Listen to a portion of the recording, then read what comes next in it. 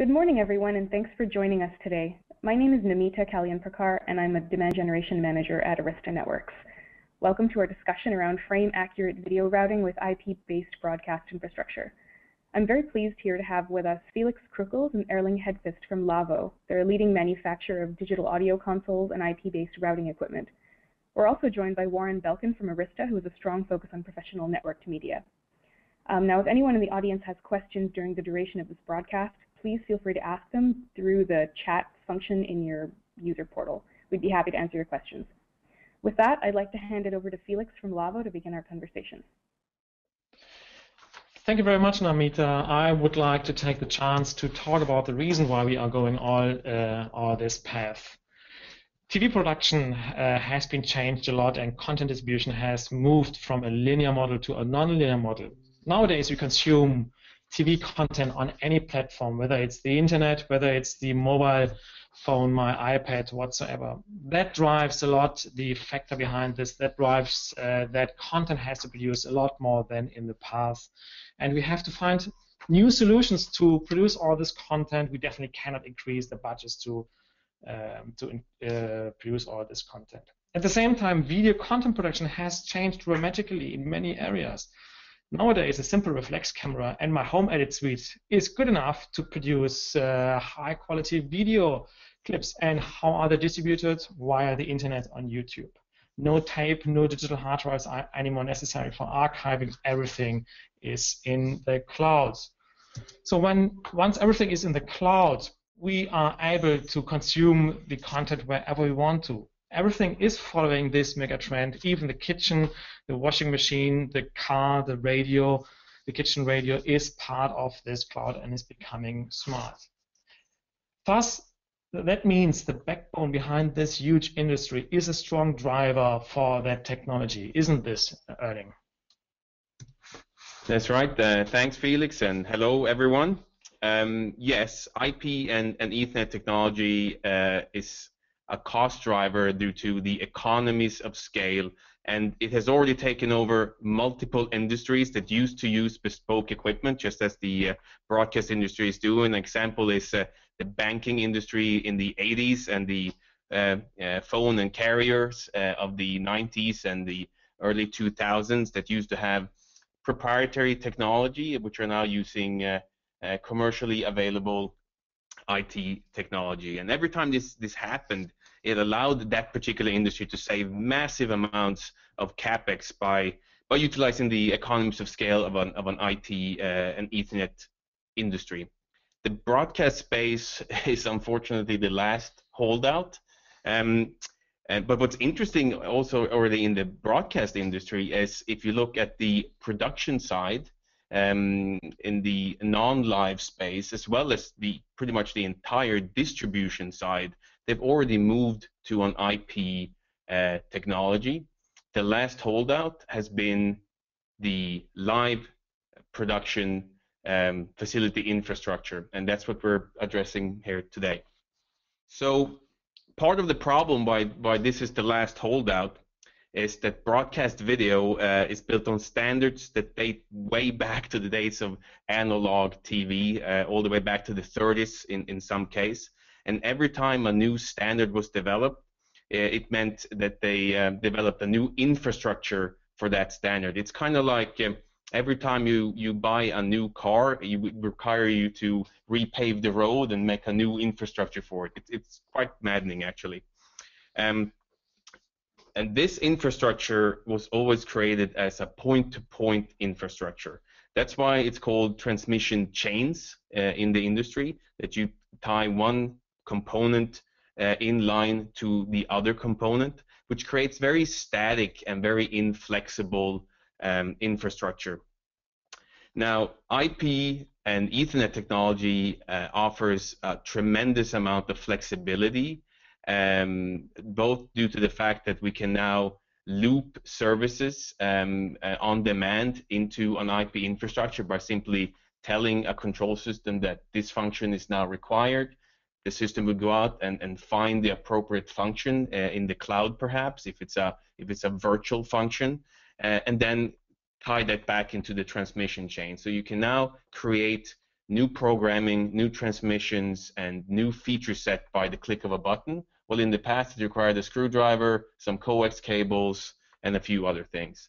Coupled with the fact that the IP and Ethernet technology is multiplexing by design, means that we are now able to take any size capacity of our video ports and multiplex them into IP, thus not using the full capacity which we used to do in a video router. And I'll exemplify this a bit in the next slide. So legacy video routers, what the market is using today, are frequently in the size of about 100 to 500, sometimes up to about 1,000 by 1,000 for the very, very large systems. And once you go past that point, it requires cascading multiple routers together, which creates an exponential problem. So the reason that the routers only go up to a certain size is due to the electrical characteristics of that particular router. And each router's port is designed to handle the maximum amount of capacity allowed in the standard. So, for example, a 3 gig router, a 3 gig video router, sorry, if you connect a lower bandwidth video stream, because all the video standards are backwards compatible, will still use up 3 gigabit on the backplane. Now, IP and Ethernet technology is inherently different, which allows us to create a much more efficient infrastructure. But not only that, but also with IP and Ethernet technology and with the switches that are available today, we are now reached the point where the technology has finally outpaced the capacity of the video router. So while in the past, one of the reasons people weren't using IP and Ethernet for video contribution and live production was that it simply didn't offer the speeds that were required. Nowadays, with the capacity, for example, one of the Arista switches, we can get up over 1,000 10 gigabit Ethernet duplex ports in 11 rack units. Now, this means a paradigm shift and a 10x at least capacity shift as opposed to a legacy video broadcast router. For example, in uncompressed, we're looking at 7,000 by 7,000 signals, and with visually lossless, extremely fast light compression, we're looking at 50,000 by 50,000. So this clearly takes, this clearly solves the problem of worrying about capacity because you need to produce more content for the same amount of money. But it's more than just that. It's also being future-proof when it comes to the video formats. So the shift from analog to serial digital in the industry took 25 years. The shift between SD and HD took 10, 12, 15 years. And then from HD to 3 gig took 5 years or maybe less. And now people are talking about 4K or maybe 8K. And there's the changes in the standards are coming quicker and quicker and quicker. But you still need to amortize your equipment over the same amount of time and maybe even more. You need to milk more out of your existing infrastructure. And therefore, you need something that is a lot more future-proof, i.e. SDI doesn't scale. So what is the reason that broadcast industry is the last to change? Some of the reasons are that IP was never designed to handle the type of requirements that we have in the broadcast space, which are high bandwidth, real time, and very high quality of service. You know, no retransmissions are allowed in TV. You expect your internet to drop when you're sending an email. You expect your phone, your mobile phone, to disconnect every now and then, but you don't expect a disconnect in the 8 o'clock news when you're watching it at home, right? However, many of these problems have now been solved, some of which have been solved through the enormous capacity that we're now able to get out of the Ethernet switches.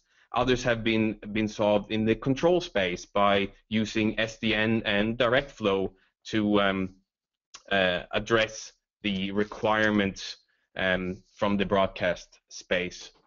And Felix, you're going to talk a little bit more about how these problems have been solved? Yes, for this, let's have first a look on a typical infrastructure we are addressing with this new approach. Typically in a broadcast infrastructure, you have a bunch of devices for video, for audio, for control, like servers, like mixing consoles, vision mixers, and all the edge devices to get the signals in and out. All of this needs broadcast orchestration. You need to control all of this stuff, and you want to do this with the same robustness which you know from SDI and MADI routers. The paradigm shift we are having right now doesn't mean that we have IP with just in a few years. It won't happen with all the devices from this year to the next year. We will have the legacy SDI, MADI, even analog in audio for the next 5 years, 10 years, it's perhaps 15 years even. So we have to have something which is controlling both, which is controlling the typical studio parameters like telemanagement, timeline management, scheduling, and all sorts of stuff, multi-viewer layout, plus the control over the complete IP network. Therefore, we are investigating heavily in combining the IP management with the studio orchestration, calling it a broadcast orchestration server, a broadcast orchestration control with SDN control plus our VSM studio control system.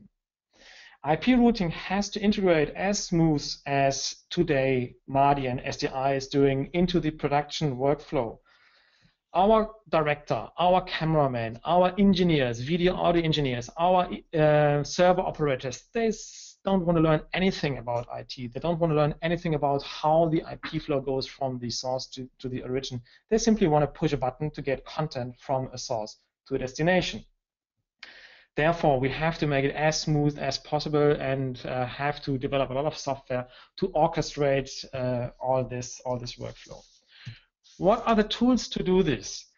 First of all, we need SDN control to get 100% control over the IP network to guarantee the reliability we have today already in broadcast environments, the same with IP infrastructure.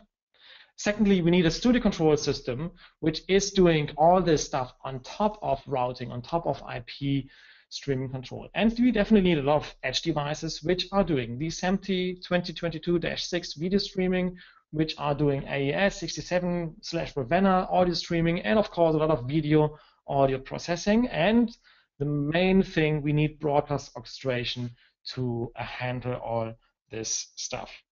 And as you can see, all this is based on protocols which are already available. It's not anything which has to be invented. It's already available, and it's all based on layer 3 IP. Let's have a quick look to why are we going to a layer 3 solution in broadcast and not stay with a layer 1 or layer 2 solution. Therefore, I'll have a quick look to the OSI model. And we won't run through everything in detail.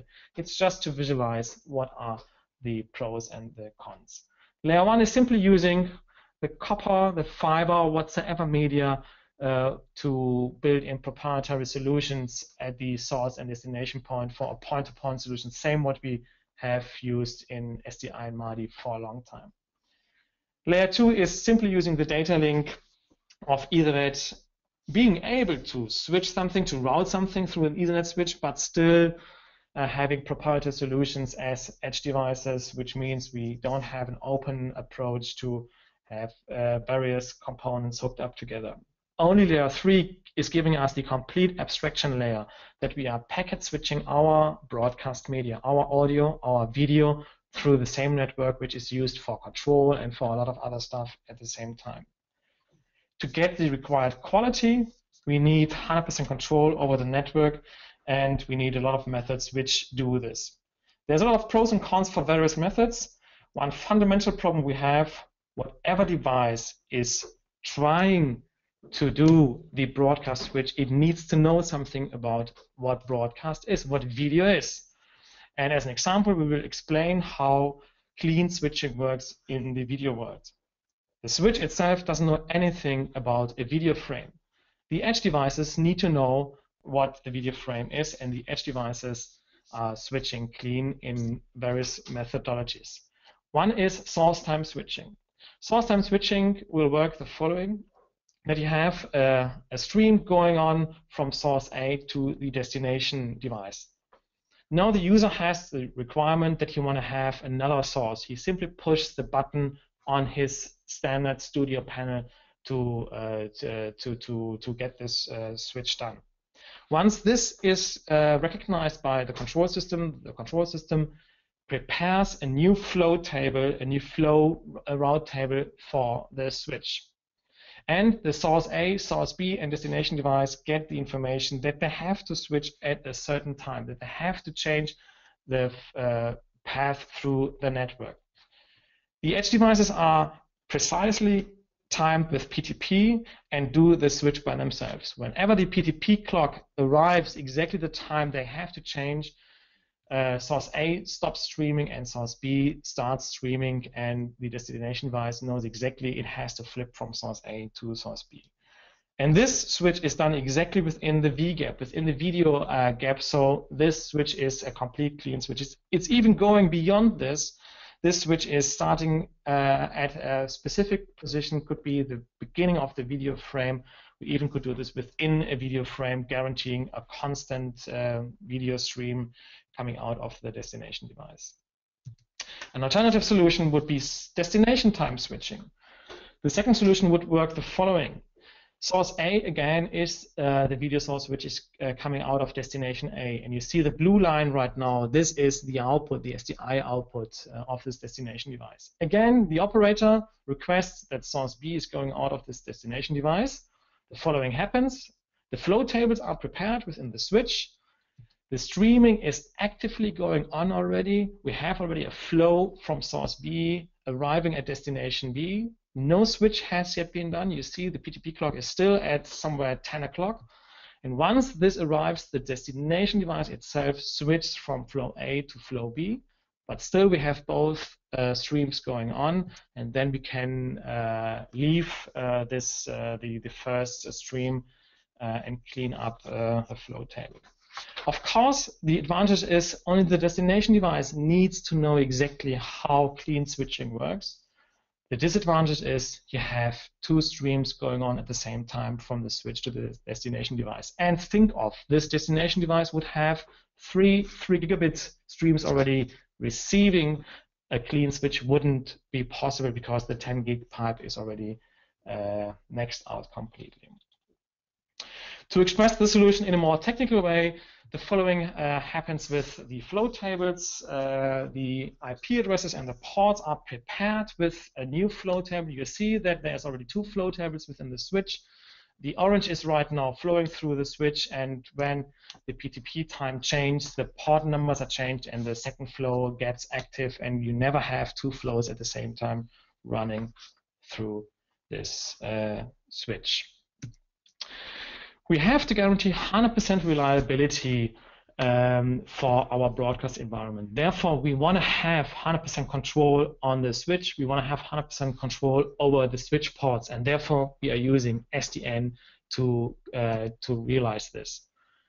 Broadcast SDN control would be the one part. Of course, we are thinking now, if we go into this 100% control, are we creating the same solution which we did for many, many years with SDI routers, a proprietary solution? Are we losing all the benefits we were claiming before with a layer 3 solution? It's not the case. We are controlling, as a possible solution, parts of the switch with an SDN control system.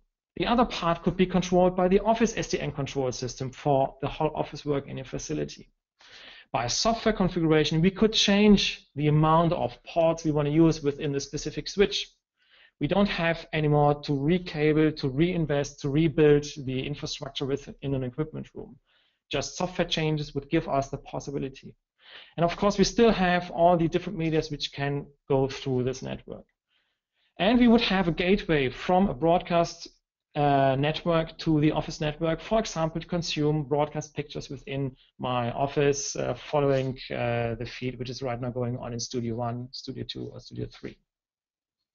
First learn walking, then learn running. In the beginning, we would see a lot like this, that we take a switch, and this switch is purely for for broadcast, a dedicated broadcast switch, SDN controlled, but prepared to be combined with the office network.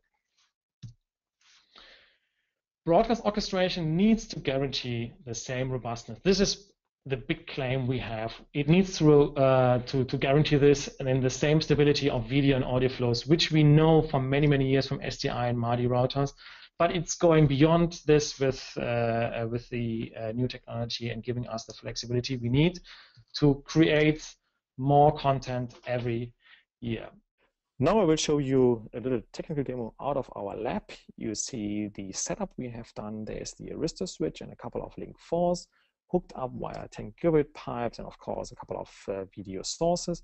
You see this very nice overview of a typical XY matrix, which is known from SDI routers. This is now stream sources and destinations. And of course you see a typical panel which the operator loves to operate with the sources A and B. And as soon as we push now this button, you see the result. There's a clean switch from source A to source B. And the output of this destination device shows you this even more clear. You see stream A is active, stream 2 is active, stream 1 is active again, and it's as clear as we know this from the SDI world. So market dynamics demand this new approach, which is very obvious because we can't go on with the same solution which we have done the last century. 4 main drivers that we are going this, that we want to take this challenge to go IP with all the efforts we have to put into this.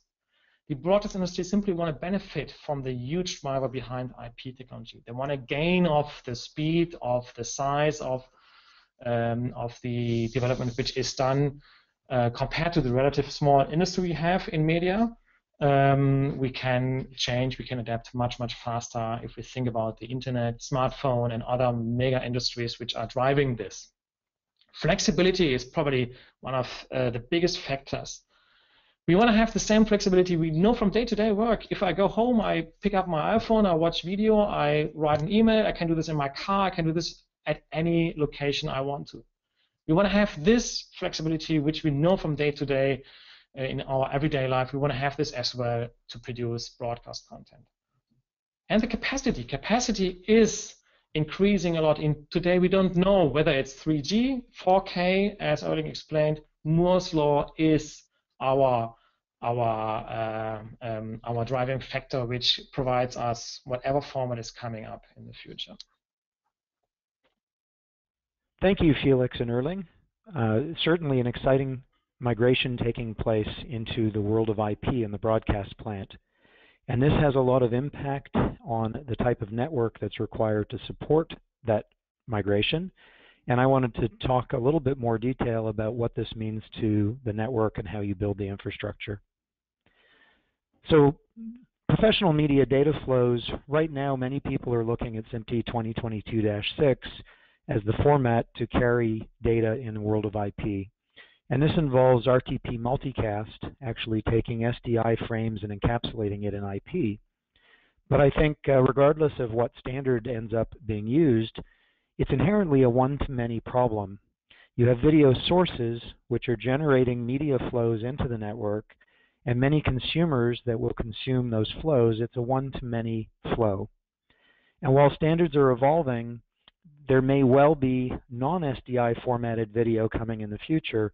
But the lesson here is that multicast is an ideal way within the network to handle this one-to-many flow of information, and it's very likely that multicast will continue to be the foundation for these professional networked media flows.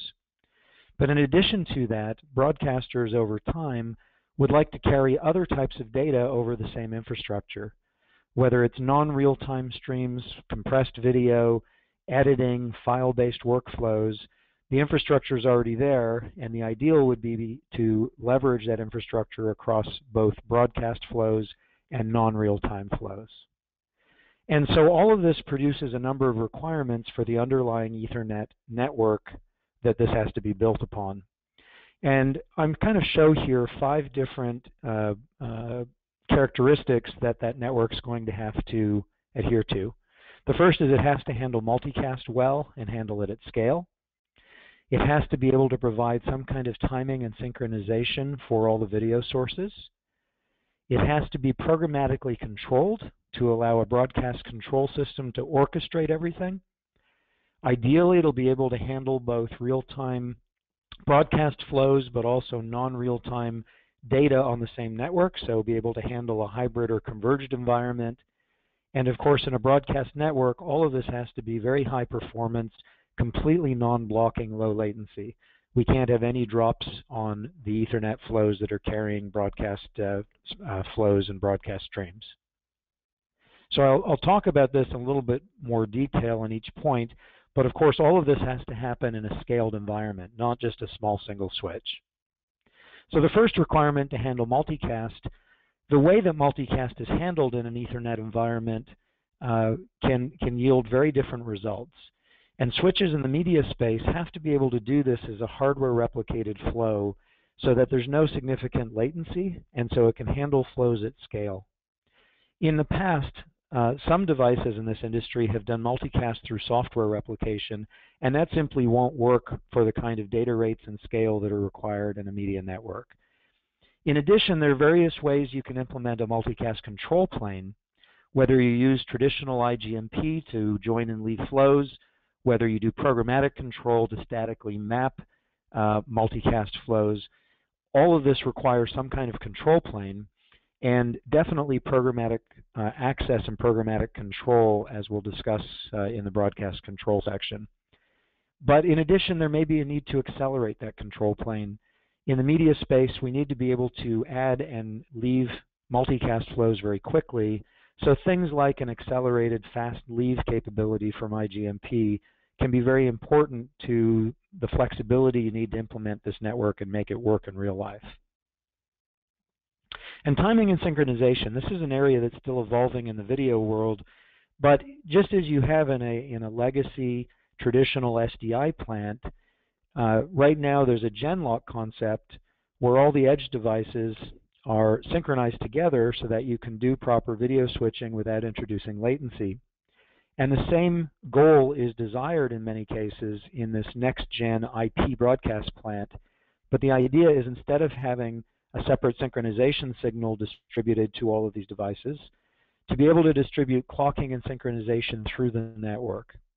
And in the world of Ethernet, the standard that's developed to do that is 1588 Precision Time Protocol. That's the most common mechanism for distributing clock very accurately in an in-band in the Ethernet network. And so most of the schemes discussed in the world of network media involve using Precision Time Protocol to do this timing. And this is still evolving as a standard in the video world, but in audio, AES-67, that's been implemented today using 1588. So it's very important whatever network you implement is able to support 1588 PTP and adapt as these standards evolve. The most important part of this broadcast control network, though, is really around orchestration and the broadcast control system. As Felix and Erling talked about, source-timed and destination-time switching, all of this requires programmatic control of the network to custom steer flows to get to their desired destination, and just as importantly, to avoid congestion. Ethernet in the data world is a best effort technology, but in the media world, we can't have dropped frames. So it's very important that the entrance into the network is not oversubscribed, that we avoid oversubscription that could lead to drops and to latency. And that's the job of the broadcast control system. It has to be able to control admittance into the network and make sure that nothing is oversubscribed. And so that needs to be done through a centralized SDN type of control. And when implementing programmatic control of the Ethernet infrastructure, we believe it's very important to stick with open standards approach to this. Don't get locked into proprietary schemes. Keep completely open standards that are interoperable and also version independent. And this is an important point. As you upgrade infrastructure, as you do software upgrades over time, it's important that the programmatic control remains version independent, that it doesn't break as you apply upgrades. And this is a common problem in networks today. In the data world, depending on the mechanism they're using to do that control, can end up with issues as they do upgrades. And this idea of carrying a converged or hybrid network, of having real-time flows that are absolutely can't drop, that are the primary flows, but also carrying other data over the same network, that requires some kind of quality of service mechanisms and traffic classification to deliver that hybrid networking approach. This is something which is going to take a little bit of time. In the early days, it's unlikely people will try to achieve this, but over time they're going to want to. And so looking at features and capabilities that enable this are an important part of building a future-proof infrastructure. Having quality of service in the network, but having custom flow steering is also important on top of normal network behavior, things like Arista's direct flow, which I'll talk about a little bit later. And from a hardware perspective, latency is important. Latency is an enemy in the broadcast world. You need to make sure you don't have significant delays on a hop-by-hop basis. You need wire rate, non-blocking performance in the switches, and you need a wide range, a wide range of scale. Whether it's a single switch that's in a small environment or a broadcast truck, or you're building a large-scale network out of multiple switches, you really need choices on scale with the same underlying feature set and capabilities, the same underlying control plane, the same underlying programmability. All of these things are very important to look at when you go to build a broadcast IP infrastructure. From Arista's product portfolio, we really have 4 families of product that are ideally suited to this building a broadcast IP plant. The first is our flagship platform, the 7500E chassis. This is one of the largest and most capable switches in the industry today, supporting 1, 10, 40, and 100 gigabit speeds. It's highly scalable up to 1152 10 gig ports in a single switch. But most importantly, it has features that allow a very robust infrastructure that simply doesn't drop packets. Things like big buffers, a VOQ architecture, and 100% efficient switching fabric. This switch can be the foundation of a very large-scale broadcast infrastructure.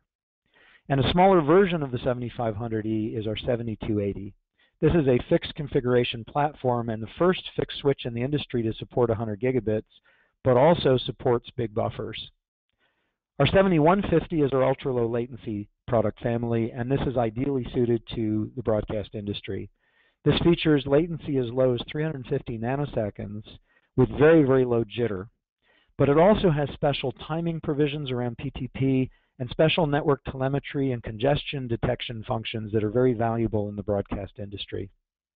And finally, our 7050X platform, this has a very wide range of form factors to solve different problems and very useful particularly in WAN connections when connecting remote sites and transporting media between those sites. But more important than the hardware really is the software foundation. And this is something where Arista's operating system, known as EOS, Extensible Operating System, is an absolute fundamental platform upon which we build these media infrastructures.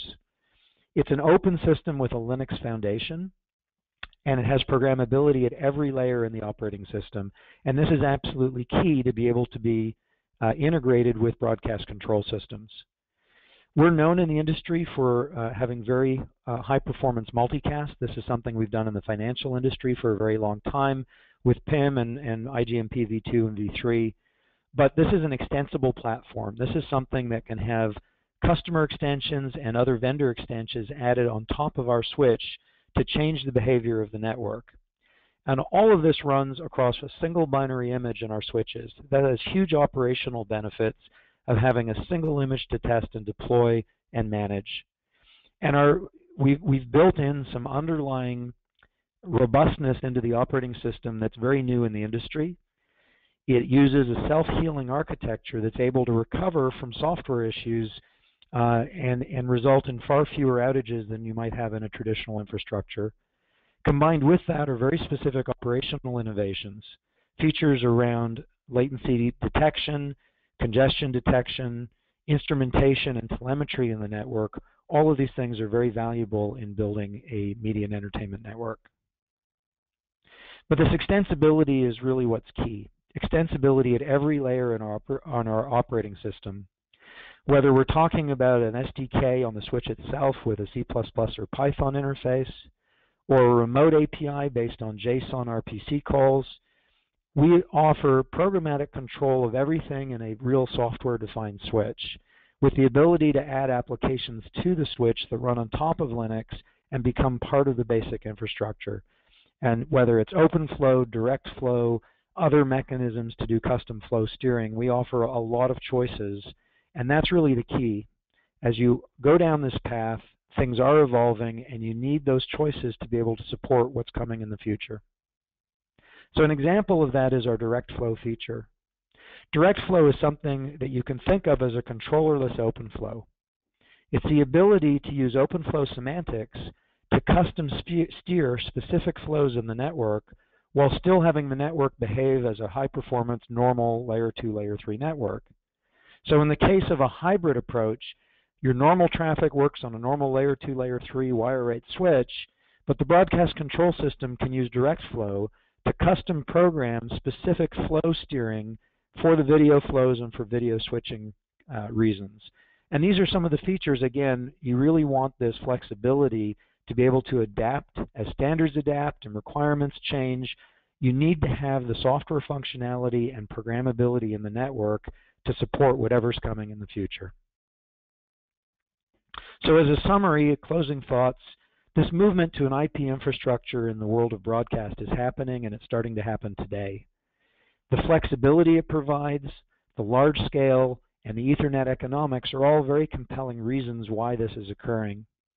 And while it is starting to happen, it's not going to all happen overnight. There's an awful lot of legacy equipment. There's a huge SDI infrastructure. So as these new IP infrastructures are built, they have to be linked together with the existing equipment in a seamless fashion. Clean video switching is an absolute key requirement in this infrastructure.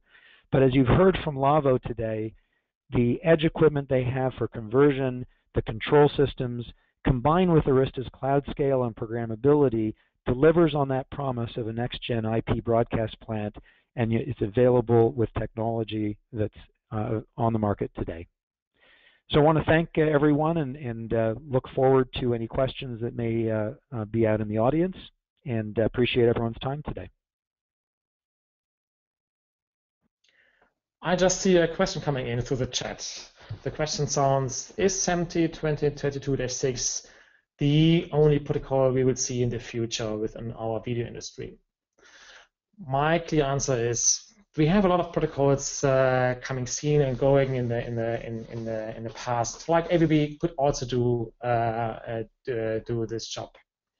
However, we will see more advantages utilizing IP with separate streams, like just the video, just the audio, and just the control data. Therefore, we need an infrastructure which provides us this flexibility in the future to implement various methodologies to create a new broadcast plant. Here's another question that I might be able to help answer. When do you think this migration will really happen? Well, that's a good question. Markets tend to follow a bell curve, and I would definitely say we're at the very, very beginning of that curve. Some early adopters are going to move in quickly to gain a competitive advantage, but my belief is that the broader broadcast industry is going to follow along a bit more slowly. They're kind of checking things out at the moment, but we're seeing definitely some very strong and solid movement by the major broadcasters towards an IP and layer 3 implementation of this technology and this future. Okay, and another question's coming in.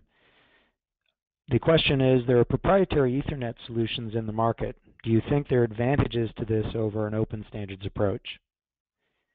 And I think I'll take this to answer from a network perspective anyway. While proprietary solutions sound great on paper, the problem is that open has been shown to win repeatedly over time. And the problem with proprietary is you get locked in. It doesn't foster competition in the industry. It doesn't create innovation. So we believe it's really essential to stay to open standards, to approach an open standards approach to solving these problems. And another question, can we use existing IT infrastructure to carry professional broadcast media? That's an interesting one. Almost certainly not. We've described a lot of the characteristics that the network has to achieve to handle broadcast media. Things like multicast at scale, low latency, programmatic control, custom flow steering, precision time protocol, etc. And these standards are evolving. It's really important to build a flexible infrastructure to handle what's coming in the future. These are fundamentally different problems than what was solved when the IT environment was created. So it's highly unlikely that the existing IT infrastructure can handle these things. You really have to build this using modern technology and purpose-built for this reason. Okay, I want to thank everyone for attending, and thank you to Lawo for fantastic content. For those folks who still have any questions, please feel free to reach out. You can either email me directly, warren@arista.com, or send to our corporate team, webinars@arista.com. Thank you for your time. Look forward to seeing you again in the future.